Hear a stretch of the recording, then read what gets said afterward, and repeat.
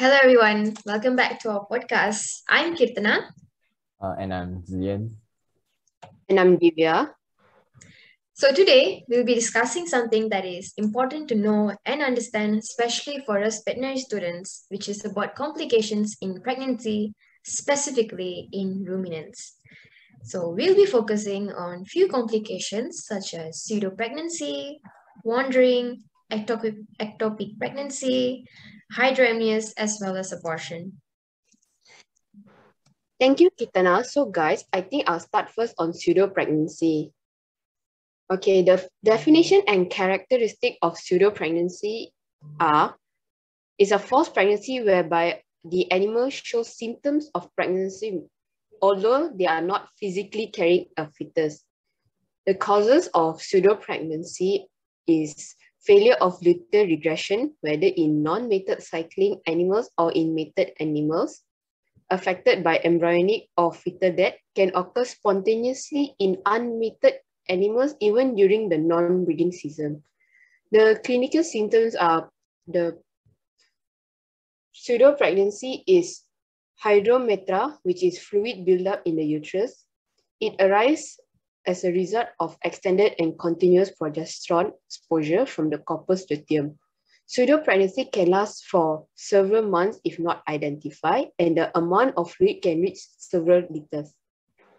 In such circumstances, the swollen abdomen will give the erroneous impression that the animal is pregnant. Other enlargement may also occur. Zian, would you like to explain more on the treatment? Yeah, thank you, Manisha. Sure, I will talk about how to manage and treat pseudo-pregnancy. So usually treatment is followed with a luteolytic dosage of PGF F2 alpha, so also known as prostaglandin F2 alpha. So this dosage will promote luteal regression and also uterine fluid discharge within the first or second, within 1 or 2 days. So in certain cases, second injection is also required, so to induce a total fluid evacuation from the uterus. Wow. What happens if the doe is treated during the breeding season? Oh, so if let's say doe is treated during breeding season, the animal will enter uterus within 2 to 3 days and can be mated or inseminated. So like I said before, if let's say a second injection usually is required when it wants to completely empty the uterus. So pseudo pregnancy can also end on its own when there are progesterone production by the corpus luteum cases cease when the corpus luteum cease. So as a result, the cervix will start to relax and uterine contractility is stimulated. So this will followed by uterine fluid discharge. So the latter technique is sometimes known as a cloud burst. So after efficient treatment with prostaglandin F2 alpha, the fertility will significantly increase to approach an acceptable level. So therefore, the culling of affected goats is often not recommended immediately after diagnosis. I see. Thank you, Divya and Zian. That was really interesting. So now I think I'll explain a bit on another complication called wandering. Wondering, does it have the same meaning as the English word? The answer is no, as this wandering is actually spelled with an A instead of an O, and it is also known as wandering of ovum or wandering of embryo.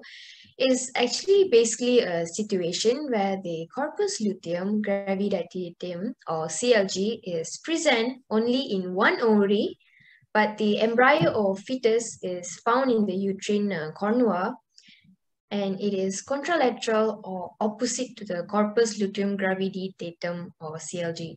And this is actually a very rare situation, as studies show that only 1.5 to 2% have occurred in cattle. Only 1.5 to 2%. That's very low. So what exactly that causes this very rare situation? Yes, and there are actually a few causes such as migration of ovum via transperitoneal, migration of embryo via transuterine, and even due to the original corpus luteum gravidatum or CLG regressing, and then the mature follicle eventually ruptures, and the second corpus luteum gravidatum will start to develop. Hey Divya, we presented about ectopic pregnancy last week in class, right? Maybe you'd like to share some information on that first to our podcast listeners? Yes, I've been waiting to share actually. So the definition of ectopic pregnancy is the implantation and subsequent embryonic development of an embryo in a site other than the uterus. The ovary, the uterine tube, and peritoneal cavity are all the potential site for aberrant implantation. Ectopic pregnancy, which occurs most commonly in human rather than domestic animal, is usually result in the death of embryo or fetus, as well as serious maternal bleeding and in extreme cases, death. Any pregnancy that happens when the embryo implants in location other than the cavum uteri, it frequently results in a mother's death, particularly during the first trimester, and most of them does not develop until birth. I see. Thanks, Divya. So, guys, there are actually two types of ectopic pregnancy that occurs in ruminants, namely graviditas abdominalis and graviditas tuberalis. So, graviditas abdominalis is when the fertilized egg develops in the abdominal cavity, like the name abdominalis, and this is actually further divided into graviditas abdominalis primer and graviditas abdominalis secunda. Graviditas abdominal primer is when the fertilized egg is developed in the abdominal cavity from the beginning itself, while for graviditas abdominis secunda is the fertilized egg firstly developed in the uterus, then it developed in the abdominal region. Yes, Divya. And on the other hand, graviditas tuberalis is a pregnancy in which the egg is fertilized in the fallopian tube, but the pregnancy does not continue in the uterine cavity. Oh, so for this condition, I've actually read about the causes and of this condition. So usually it's due to an impaired anatomy and physiological function of the fallopian tube and the uterine. So usually fallopian tube is the damage of the fallopian tube that will cause ovum transfer to be restricted. So this fallopian tube damage is usually a result of maybe abdominal surgery, also like infection of the pelvis post-surgery. So one of the causative agents such as chlamydia species, and also other conditions like chronic salpingitis, which is also the mild salping injury cases, causes the tuber or cilia to reduce or even cilia loss. Another cause will be like peritubal adhesion. This is where condition where the endosalpinx is destroyed and also causing the cilia to reduce or even diminish. So other general reason that causes graviditas tubarials is like old and age. As age become older, this will cause the cilia motility to begin to slow down. Therefore, ovum transport is also restricted and hampered. So such as and also other changes like in hormone levels, or maybe like there is a long history of spontaneous abortion. These are also one of the external causes that will cause graviditas tubarials. Okay, thank you, Zien. Okay, for now, I'll be talking about the treatment for... Okay. The sole treatment of ectopic pregnancies in animals documented in literature is surgical removal, either with or without ovarian hysterectomy. This could be because most diagnoses are made by a chance or as a result of necropsy. There are no more therapies for animals in the consulted book. As a result, the following management approach are more towards human. There's another complication called hidramnion. What is it?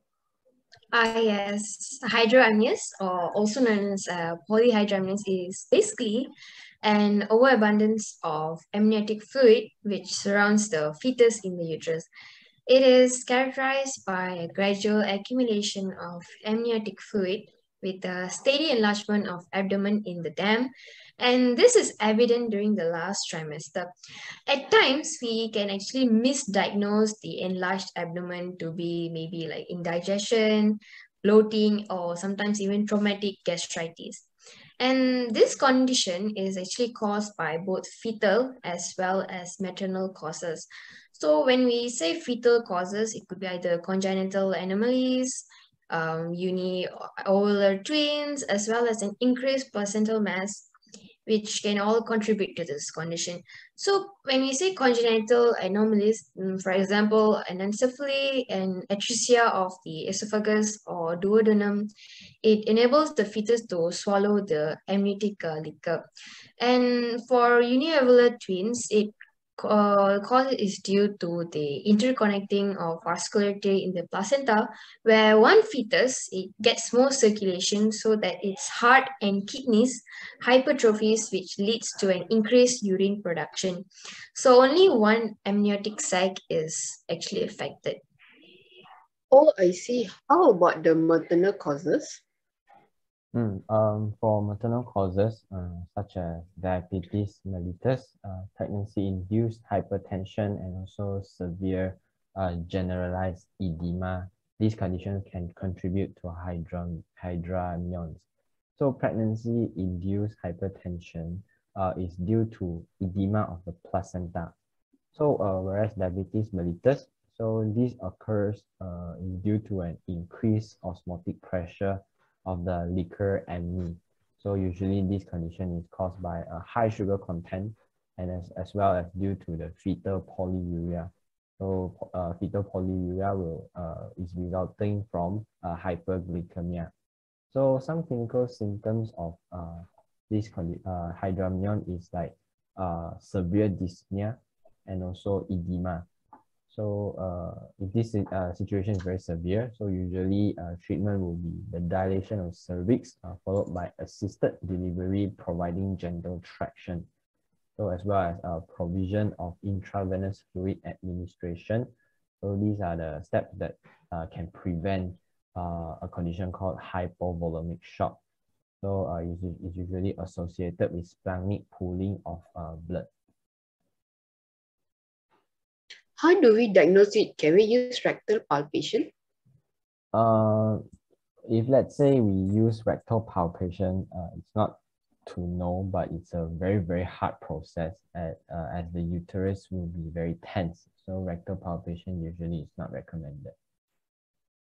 Yeah. So I'm thinking about abortion this case. So can you explain like more into details about abortion, this condition? Yes, sure, Zian. So abortion actually occurs when a pregnancy is terminated after organogenesis is complete, but before the ejected fetus has even a chance to live.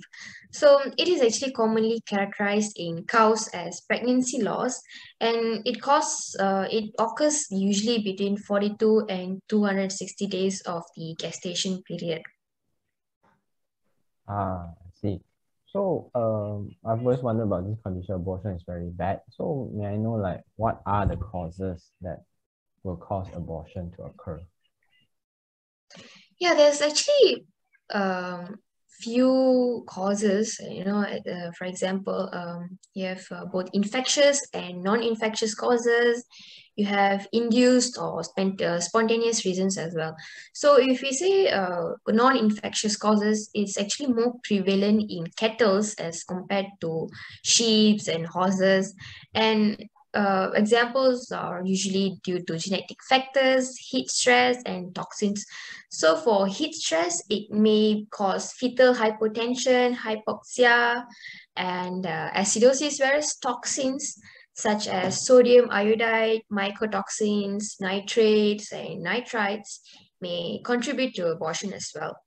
And for infectious causes, for example, leptospirosis, brucellosis, chlamydosis, and even infectious bovine rhinotracheitis or IBR, and even bovine viral diarrhea, BVD, and more.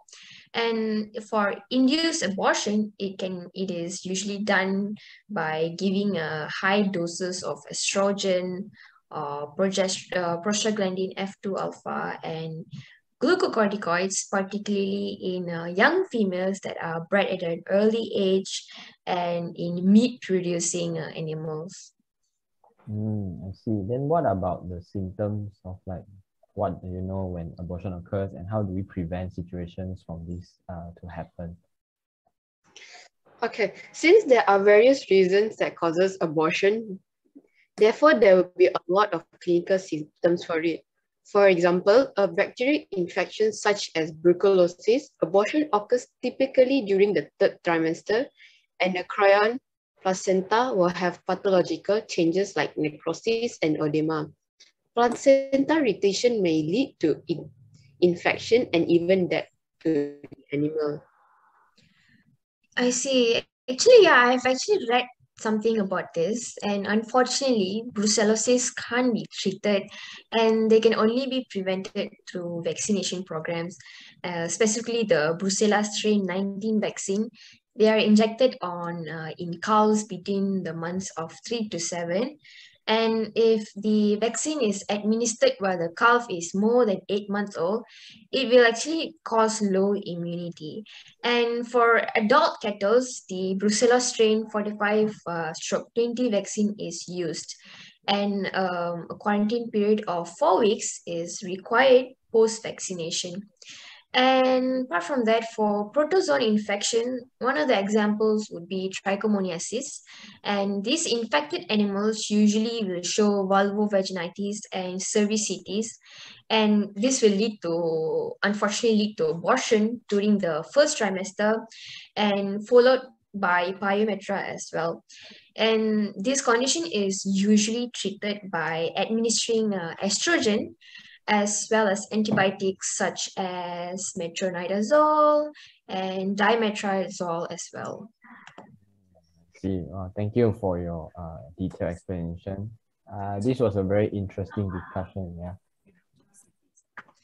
I agree. We now have more in-depth knowledge on those complications in pregnancy, and I think this information will be so useful for us as well as our podcast listeners who will be future veterinarians as well. Definitely, since we also discussed some of the clinical symptoms and treatment, we can now identify them in the animals and help them out.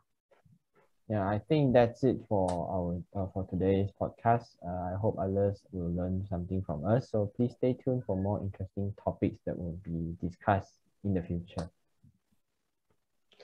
We hope you enjoyed and learned a lot today. I'm Kirtana. And I'm Yien. And I'm Divya. Goodbye, and we shall see you soon. Thank you. Bye-bye.